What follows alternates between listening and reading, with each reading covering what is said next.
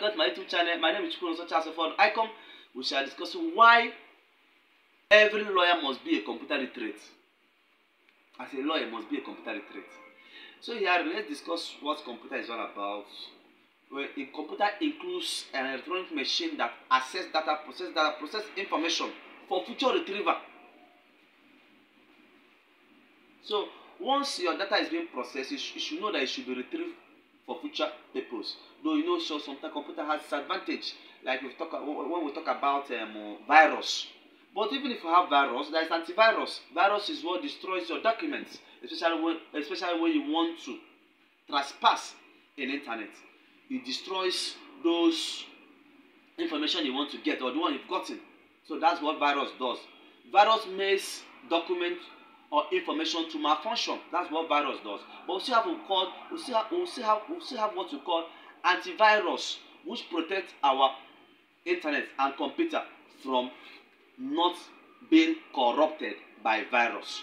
So in this situation, I advise every lawyer to be acquainted with computer.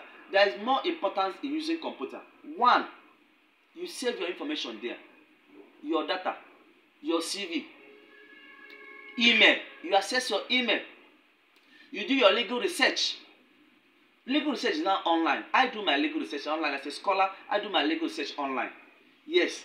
As if you're watching my YouTube, you should know I'm a scholar and I'm proud of it. At least I manage and I'm editor for over 10 law international journals. And I'm still current editor-in-chief of African Law Journal. So I'm proud of it. So as a lawyer that you are watching this YouTube channel, even if you're a scholar, I'm not saying that there's a scholar that you should not have a material.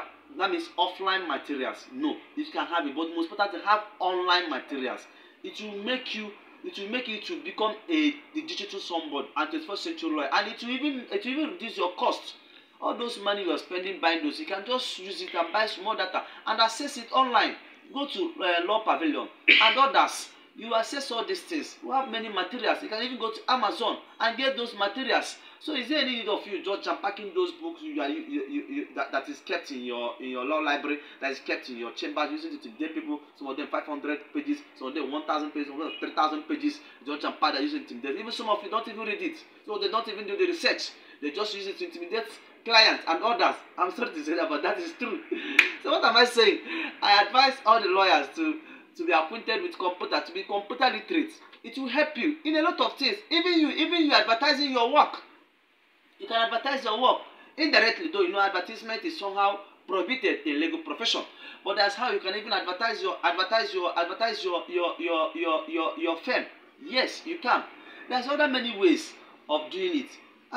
So as a matter of fact, I advise you to do that. Even all the information, every information you need, your client, every client that you get, you open a folder, you write the folder. Let me assume that the name of your folder is Ajibo. You write Ajibo's folder. When you write Ajibo's folder, you carry it up, you save it with that. That is data. Anything that comes up, you just write the person's, you say brief, Ajibo's brief. When you write, you save it there, you save it in that particular folder called Ajibo folder.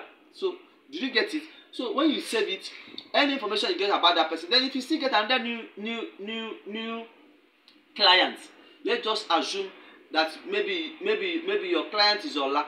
You can just write Ola as a Ola's folder. You do the same. You see every information you get, you save it there. It is very easy. As a matter of, okay, let me just assume maybe you're afraid of those things being corrupted. You can still save in your internet. Gmail has a provision for that, and it cannot be corrupted in Gmail.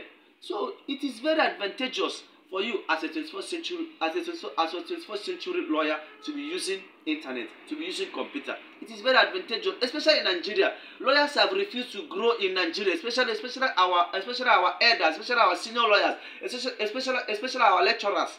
We must grow. Change is inevitable. You cannot avoid change.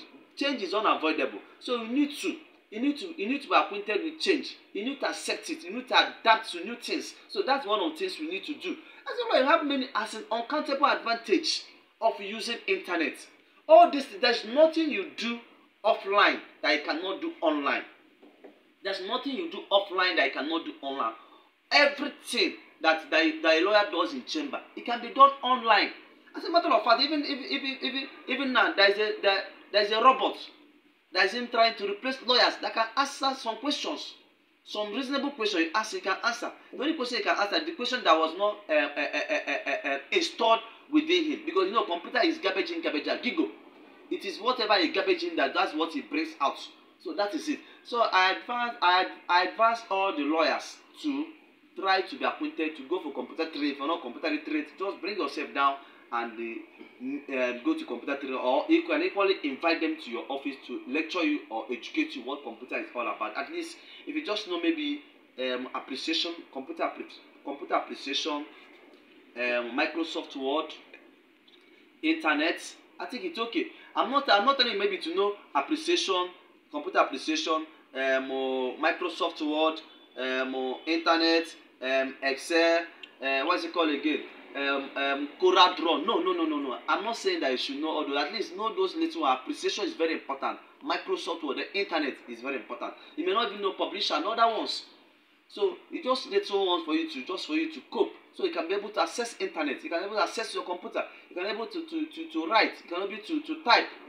So that is it. So I advise every lawyer to be acquainted, to get yourself knowledge of computer.